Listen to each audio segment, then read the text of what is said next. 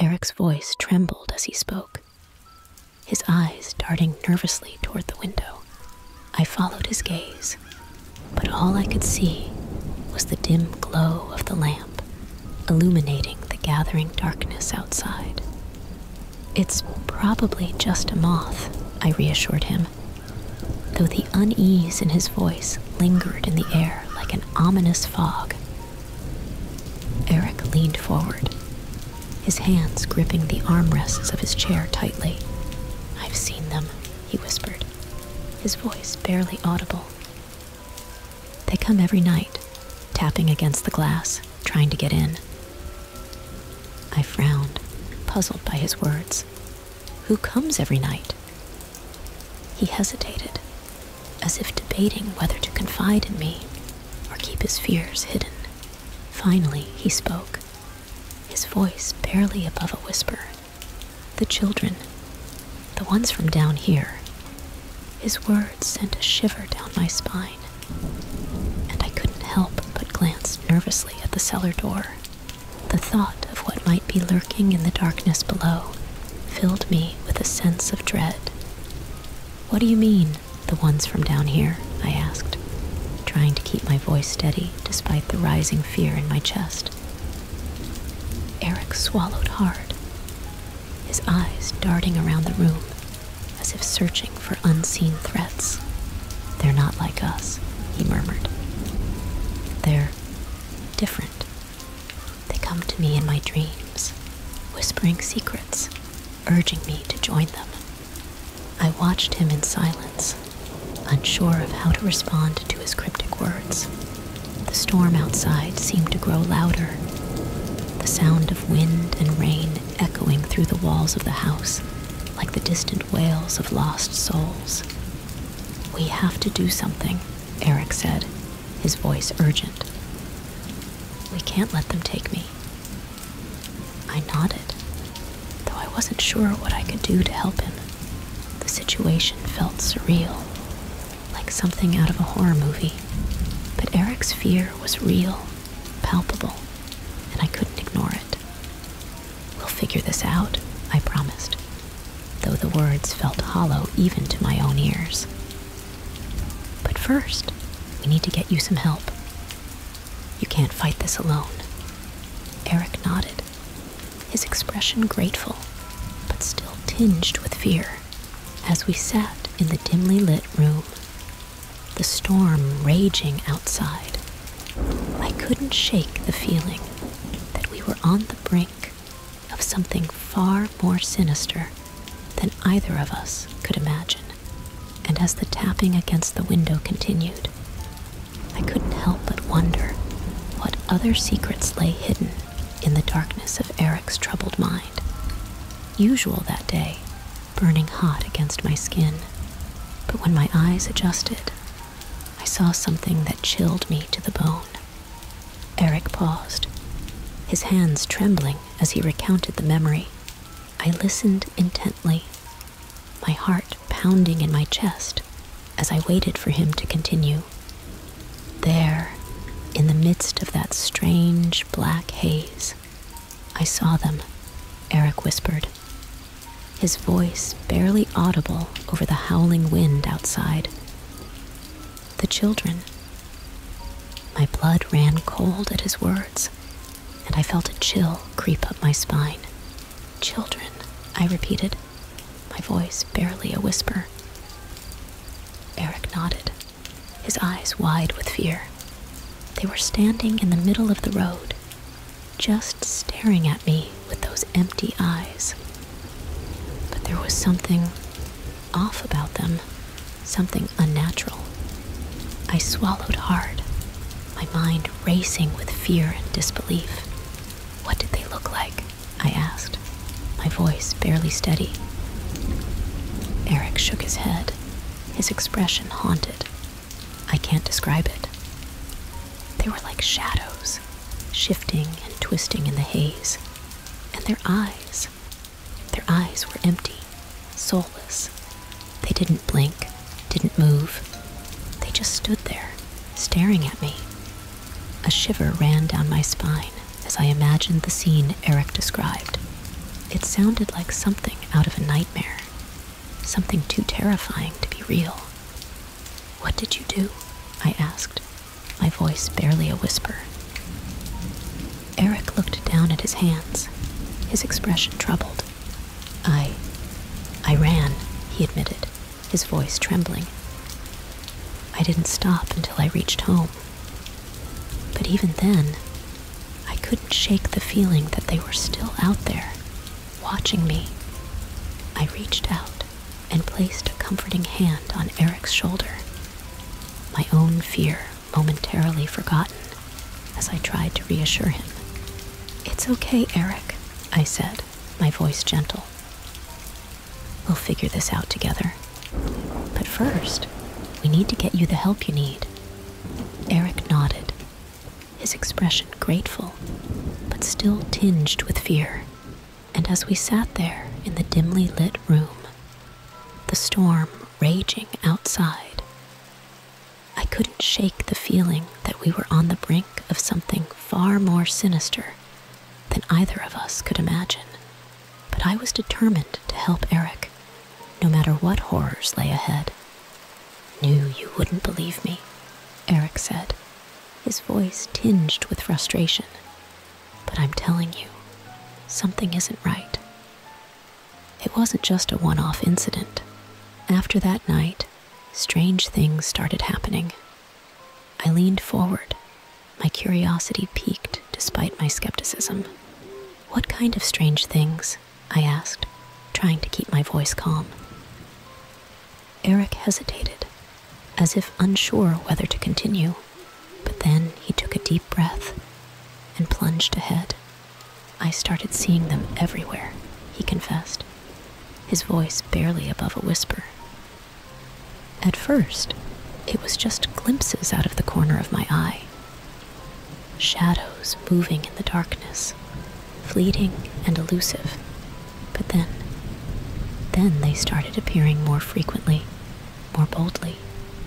My heart pounded in my chest as I listened to Eric's words. The rational part of my mind told me that he was experiencing hallucinations. But another part, a primal instinct deep within me, whispered that there might be something more sinister at play. "What did you do?" I asked, my voice barely a whisper. Eric shook his head, his eyes haunted. I tried to ignore them, to convince myself that they weren't real. But no matter how hard I tried, they wouldn't go away. They followed me everywhere, lurking in the shadows, watching me with those empty eyes. A chill ran down my spine as I imagined the terror Eric must have felt, haunted by phantoms that only he could see. "Did you tell anyone?" I asked, my voice trembling. Eric nodded, his expression grim. "I tried to tell my parents, but they didn't believe me. They thought I was having another episode, that I needed to increase my medication, but I knew it wasn't just in my head." I reached out and placed a comforting hand on Eric's shoulder, my heart aching for him. "We'll figure this out, Eric," I promised, though the words sounded hollow even to my own ears. "We'll find a way to make it stop." But deep down, I feared that there might be no easy solution to Eric's plight. The shadows that haunted him seemed to defy rational explanation, lurking just beyond the reach of understanding. And as the storm raged outside, I couldn't shake the feeling that we were standing on the precipice of something far more terrifying than either of us could imagine. Train from there, the sound of the trains, the rumble of the tracks.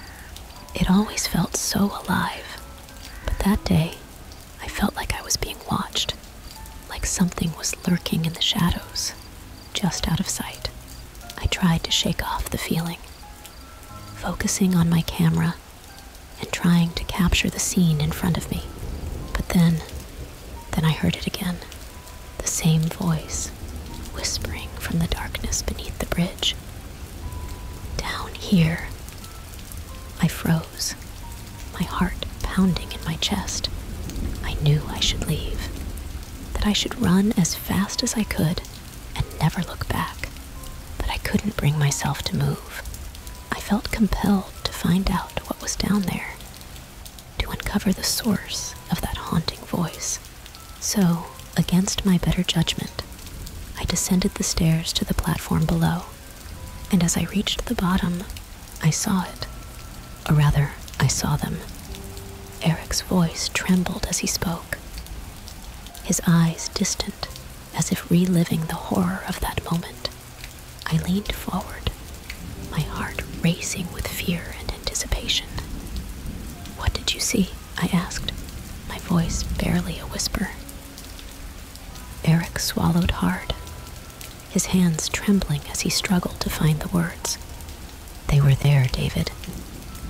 The children, but they weren't like any children I'd ever seen before. Their faces were twisted and distorted, their eyes empty and soulless, and as I looked at them, I felt a sense of overwhelming dread wash over me. I knew then that whatever they were not of this world." A chill ran down my spine as I listened to Eric's words. The rational part of my mind told me that he was experiencing a psychotic episode, that the hallucinations were simply a manifestation of his illness. But another part, a primal instinct deep within me, whispered that there might be something more sinister at play. "We have to get you out of here, Eric," I said, my voice urgent. "We have to get you help before it's too late." But as I spoke, I couldn't shake the feeling that we were standing on the brink of something far more terrifying than either of us could imagine. And as the storm raged outside, I knew that the darkness closing in around us was more than just a metaphor. It was a harbinger of unspeakable horrors to come. Photo later, there was nothing there. Eric nodded solemnly. "Exactly. It was like it wasn't even there in the first place. But I know what I saw, David. I know it was real." I sighed, feeling a mixture of concern and frustration. "Eric, I think it's best if we get you to a doctor. This isn't healthy, and I'm worried about what might happen if you don't get help." Eric looked down, his expression a mix of resignation and fear. "I know you're just trying to help, David, but I can't shake the feeling that there's something more going on here. Something sinister." I reached out and placed a hand on Eric's shoulder, trying to offer what little comfort I could. "Look, we'll figure this out together, okay? But right now, the most important thing is getting you the help you need." Eric nodded, though his eyes still held a glimmer of uncertainty.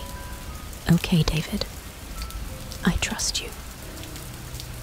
As the storm raged on outside, I couldn't shake the feeling that Eric's hallucinations were just the beginning of something far more ominous. And as I looked into his haunted eyes, I knew that whatever lay ahead, we would face it together. "Bridge. We'll see if it's still there."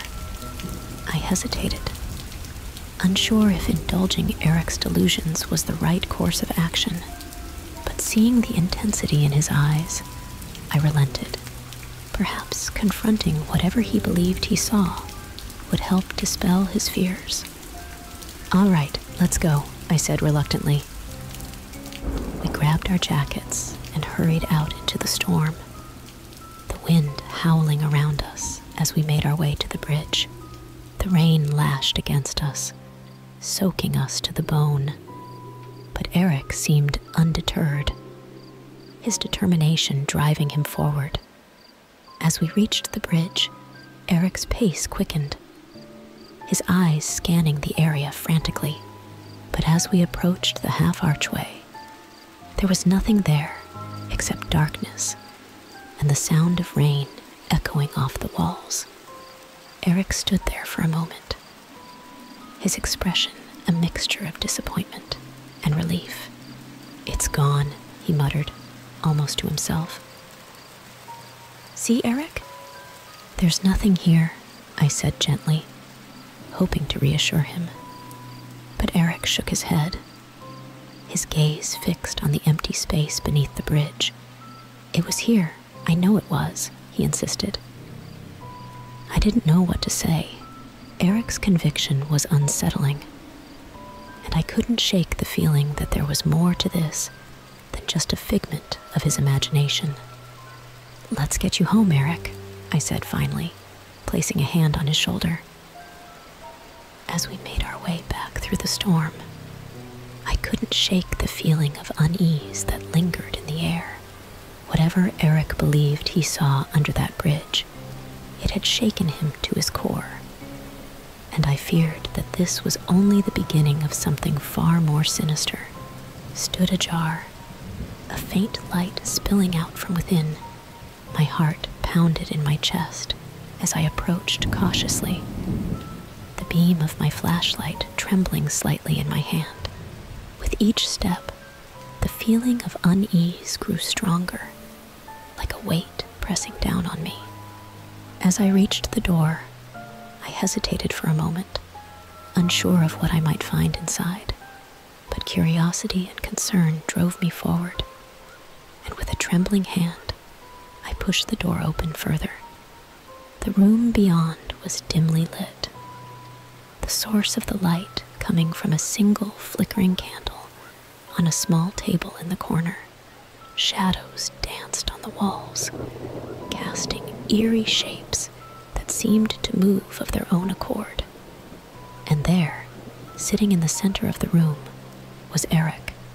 His eyes were wide and vacant, staring off into the distance as if lost in another world.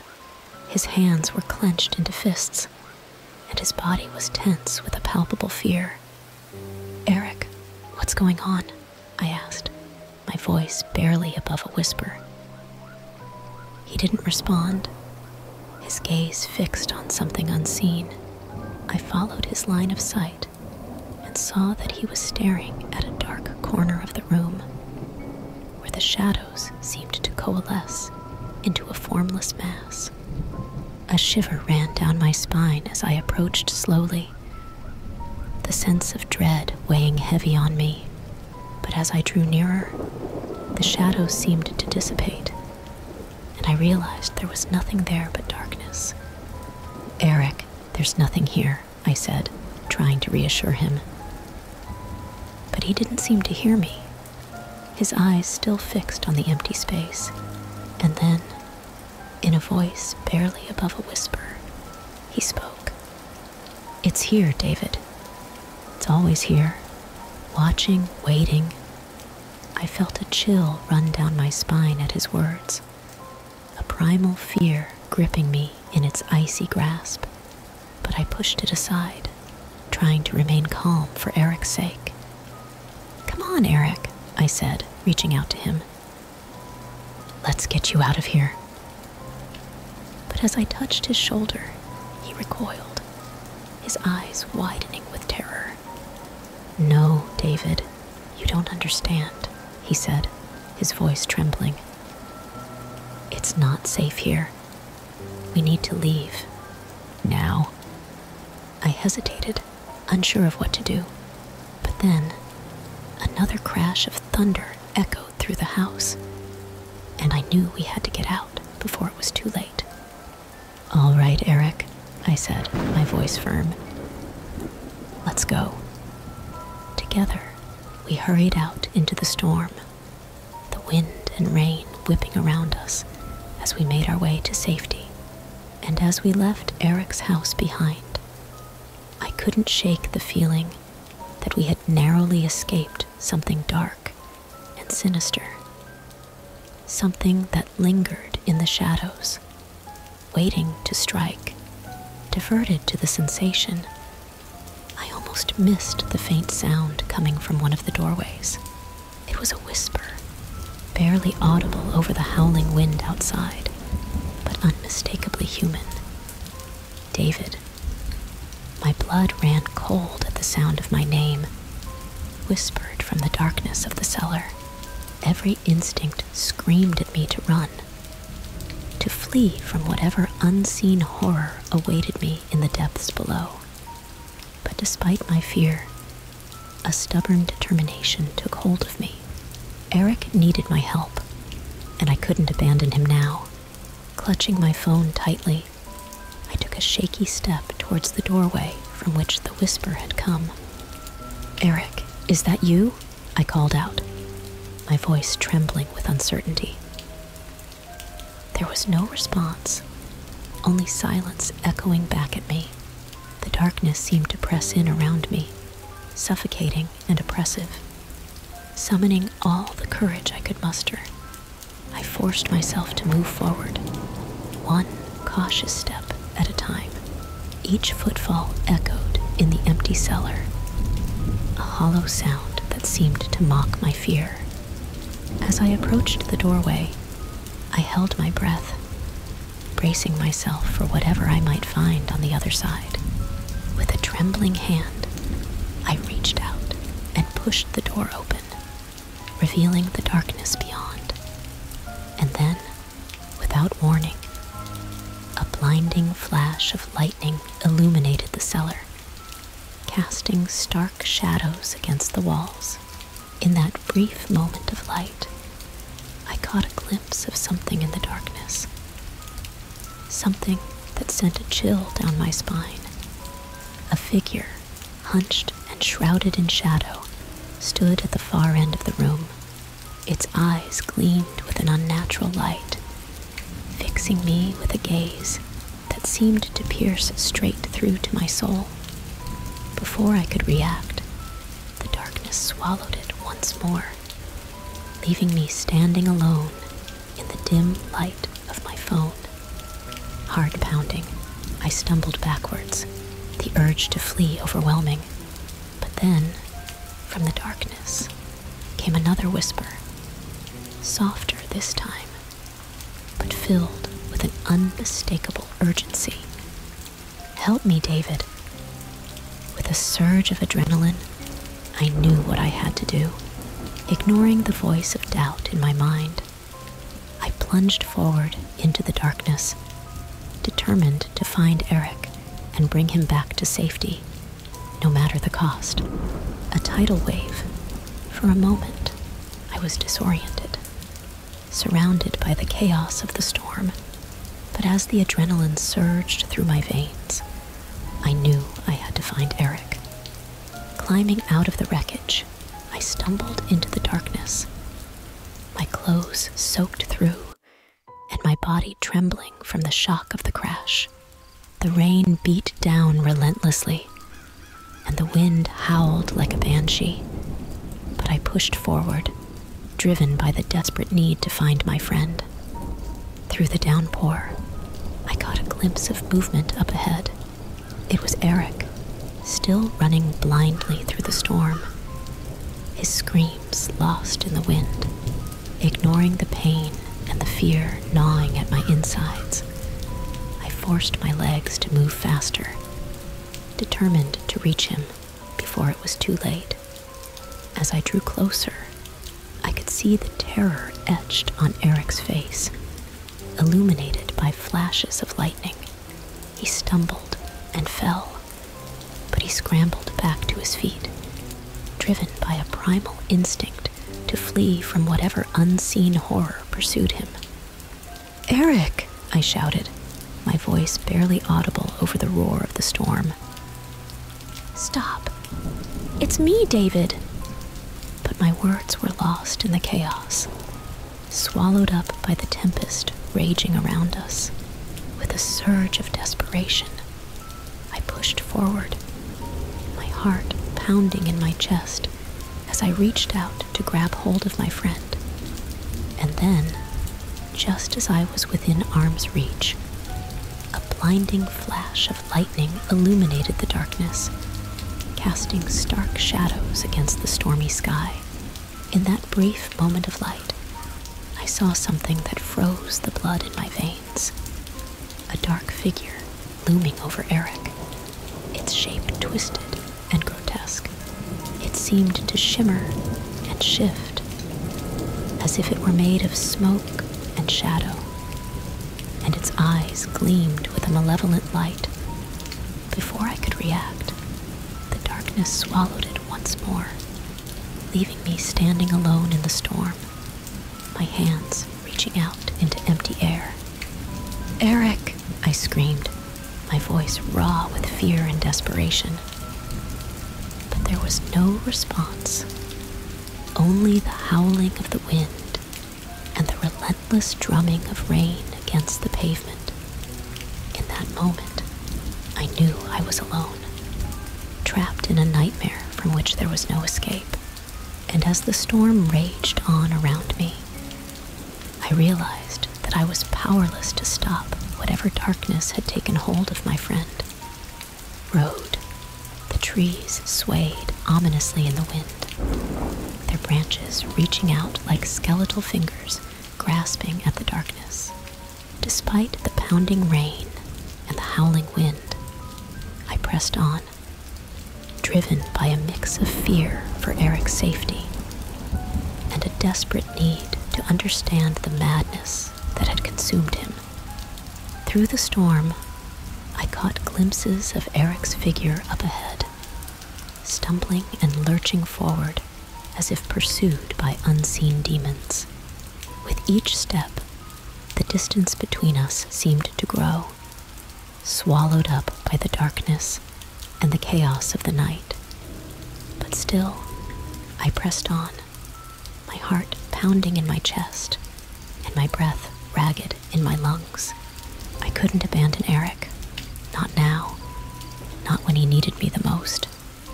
As I emerged from the woods, I found myself on the outskirts of town, the familiar landmarks obscured by the driving rain and the impenetrable darkness. But ahead, I could see a faint glimmer of light, a beacon in the night that drew me forward with renewed determination.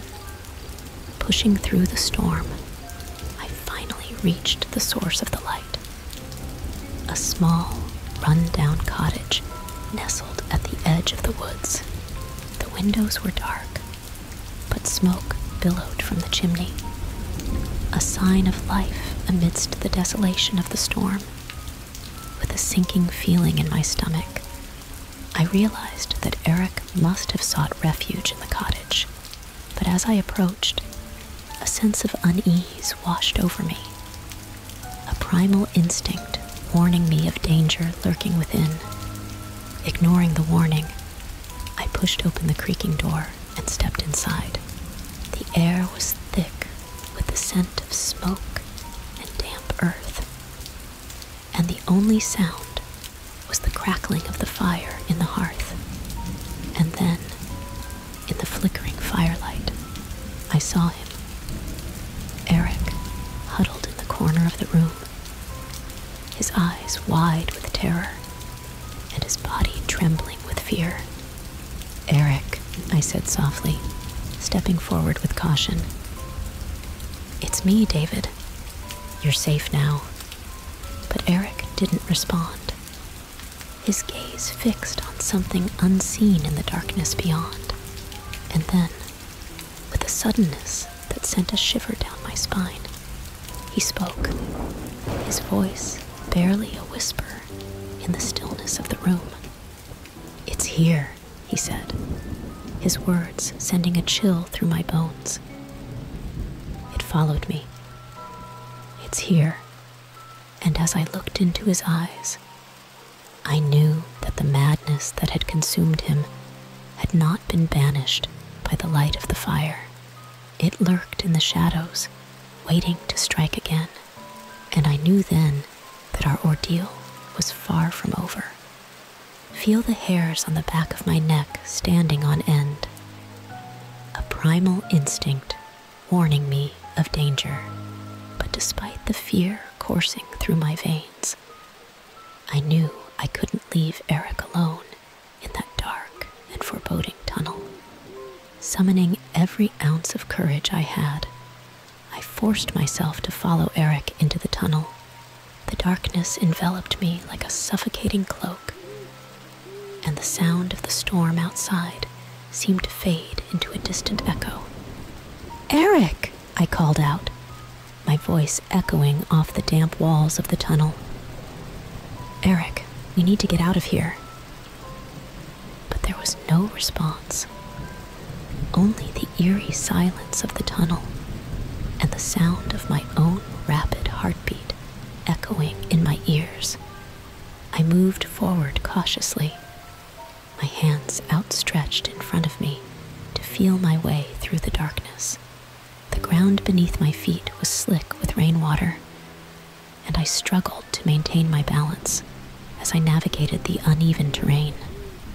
And then, just as I was about to call out again, I saw it, a faint glimmer of light up ahead, like a beacon in the darkness. Heart pounding, I quickened my pace, desperate to reach the source of the light and find Eric. But as I drew closer, my excitement turned to horror. For there, in the dim glow of the light, I saw Eric standing motionless, his eyes wide with terror, and his body trembling uncontrollably. And beside him, looming out of the darkness like a specter from the depths of hell, was the entity Eric had spoken of, a swirling mass of shadow and smoke, its form shifting and twisting in the dim light. I froze in place, unable to move as the entity turned its gaze upon me, its eyes burning with a malevolent intensity that sent a shiver down my spine. And then, without warning, it lunged forward, its dark tendrils reaching out to engulf me in its grasp. I screamed, the sound echoing off the walls of the tunnel as I stumbled backward, desperately trying to escape the creature's grasp. But it was no use. The darkness closed in around me, swallowing me whole as I was consumed by the terror of the unknown. And in that moment, as the darkness consumed me, I knew that I would never escape its grasp, led him to a tragic end. But deep down, I cannot shake the feeling that there was something more at play that night, something dark and sinister lurking in the shadows of that half-archway, something that reached out and claimed Eric's life. In the days and weeks that followed, I tried to make sense of it all. I visited the site of the accident countless times, staring into the darkness of the tunnel, searching for answers that I knew I would never find. But the truth remained elusive, hidden behind a veil of uncertainty and fear. And so, I am left with nothing but memories of my dear friend. Memories tainted by the lingering sense of dread that still haunts me to this day. I cannot help but wonder what might have been if I had been able to save him, if I had been able to break free from the grip of that unseen force that pulled him into the darkness. But as the years pass and the memories fade, I find solace in the knowledge that Eric is finally at peace, free from the torment of his illness and the darkness that consumed him. And though I may never fully understand what happened that night, I will always carry his memory with me, a reminder of the fragile nature of our existence and the thin line that separates the world of the living from the realm of the unknown.